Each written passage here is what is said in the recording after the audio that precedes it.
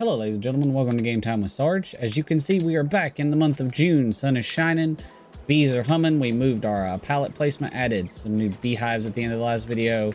We have honey. We have 104 kilograms of that. We also have our field down here of soybeans and sorghum. We currently have the tractor set up over there. We're going to start trying to add some fertilizer to that field and wait for this to grow. That's all we really got going on. I think I got a pile of honey in here that we had last time. So we're going to keep rolling with that. Pull Rainman in here in a minute and rock and roll. See you in a minute. So what's on the agenda for Sarge's farm today?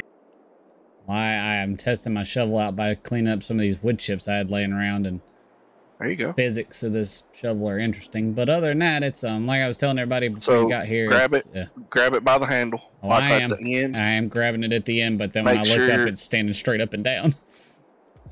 Yeah, don't look up. Look straight ahead.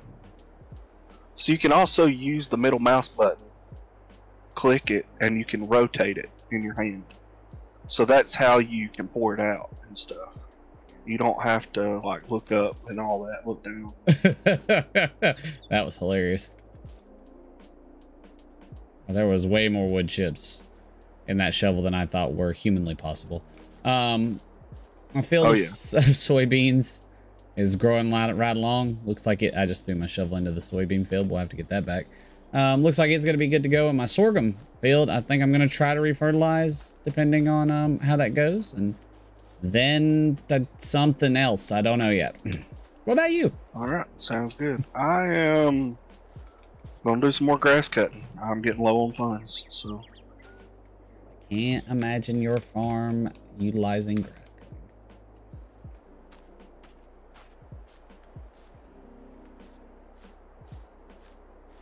And I can throw that shovel really far. All right, roll it. Oh, come on, just roll. Eat it behind me because this is a shovel throwing competition. And here we go. Let's see if we can't clean up some of these. There we go. There we go. Let's scoop up this pile. Yeah. Okay.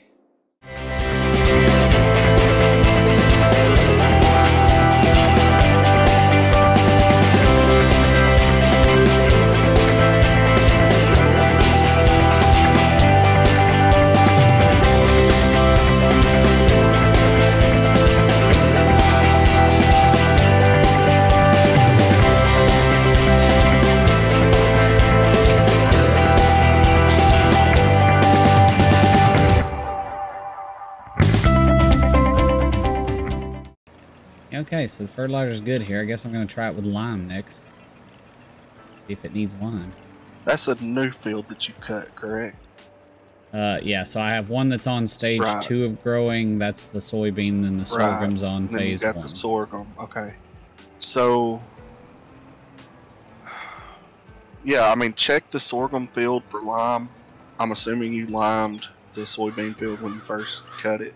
Yeah. So, yeah, you should be good on both of those if you run over at one time with each.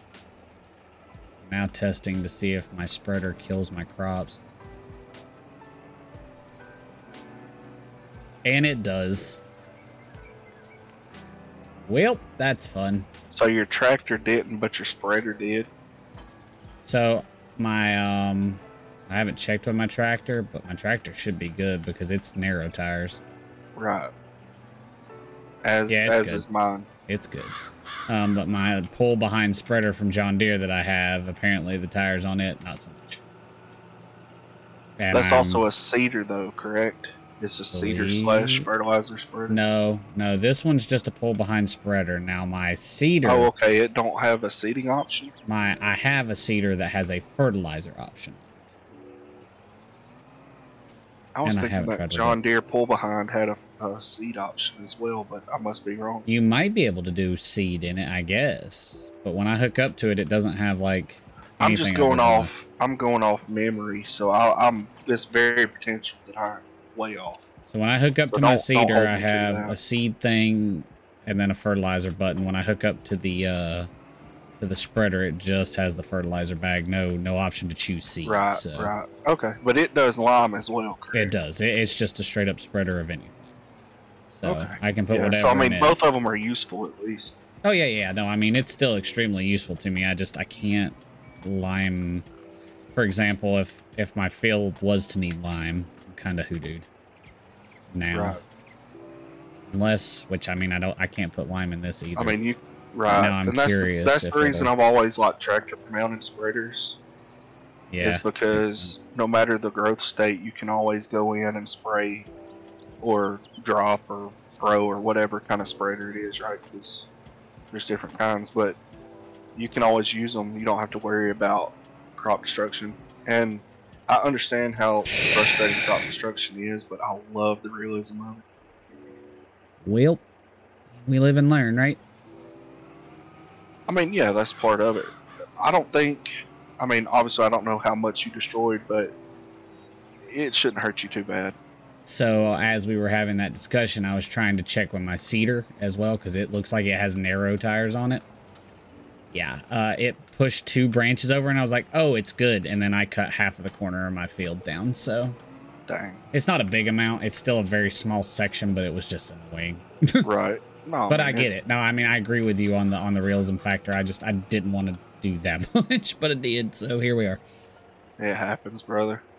If that's the worst thing that happens, you're doing great, you know? The honey business is not thriving as I'd hoped, but it's getting there.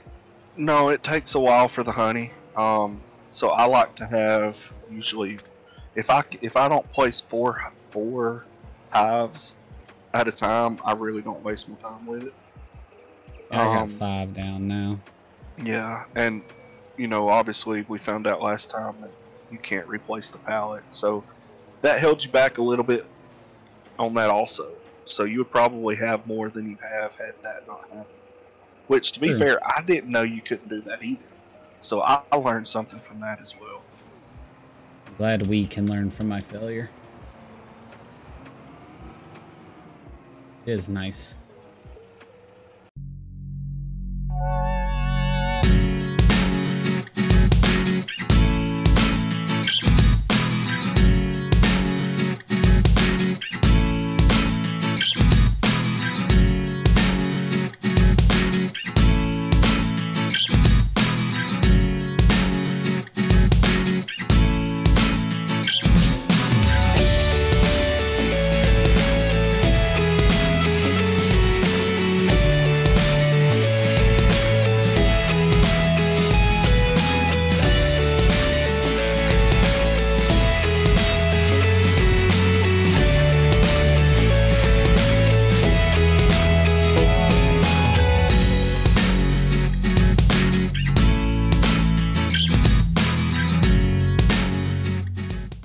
Yeah, that gauntlet we got through though, I'm just glad that's behind us.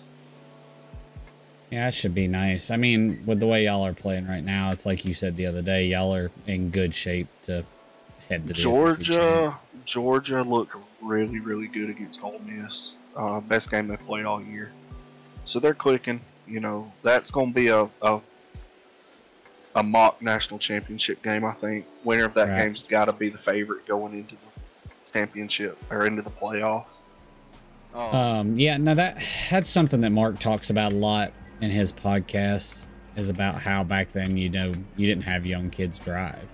And even when he came in like the mid 80s, when he was in his like mid 20s, it was still super young. Right.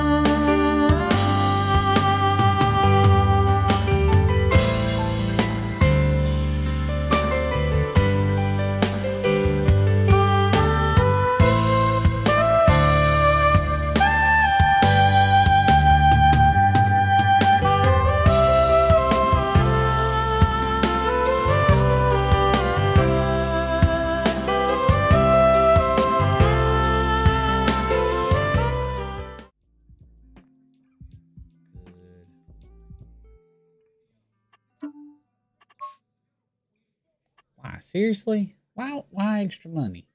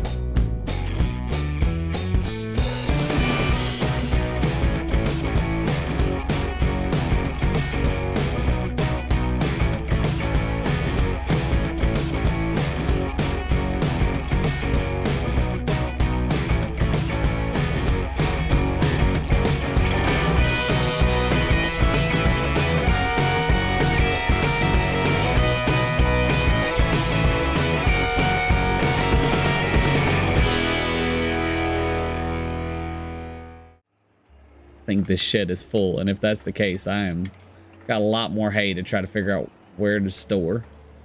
Well, and you don't have to store it all. I mean, you can store, you know, let's say 20 to 40 bales every time you cut. Bales. And then once you get animals, well, or, you know, pile, whatever. Yeah, I'm with you. You could store a certain amount every time you cut and ted, and then sell the rest. That way you still got an income coming. But you're able to store enough that, you know, you cut every 2 or 3 months, you put X amount in there, over time that's going to build up.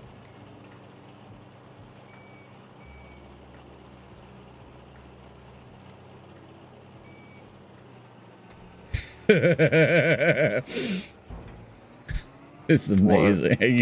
You're gonna have to see what I've come up with. That's all I know to say. And I'm storing it now because the price of it is very low.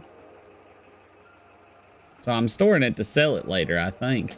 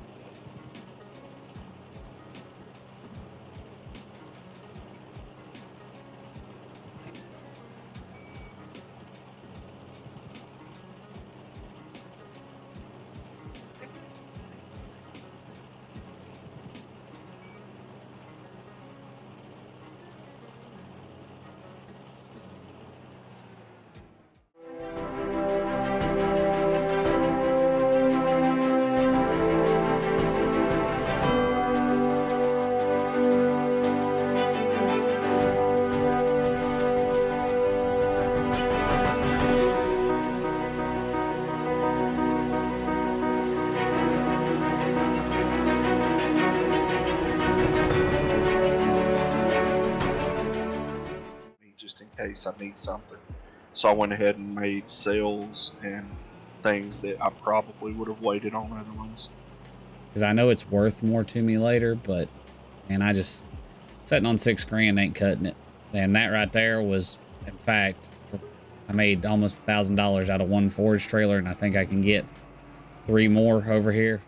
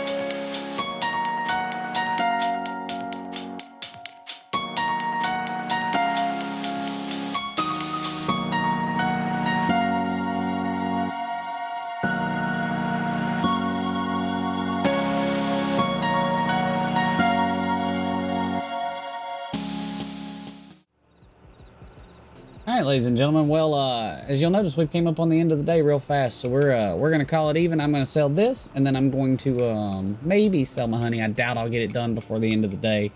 And I guess we'll do a tour of each other's sites next time. So we'll get to check out what Garrett's got going on, and you'll get to see how our stuff grows. So hope you enjoyed it. Hope you've had a good time. If you did, please hit the like and sub button.